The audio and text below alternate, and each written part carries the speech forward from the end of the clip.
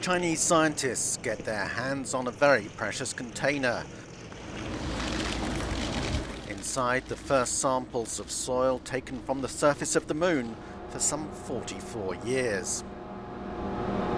It's a significant coup for China's moon program, and its leaders are hoping it's just a first step. We plan to finish 11 missions within 2 years, said its Deputy Chief Commander. We will use them as an opportunity to cooperate with relevant countries and international organizations to explore the construction of a scientific research station on the moon. The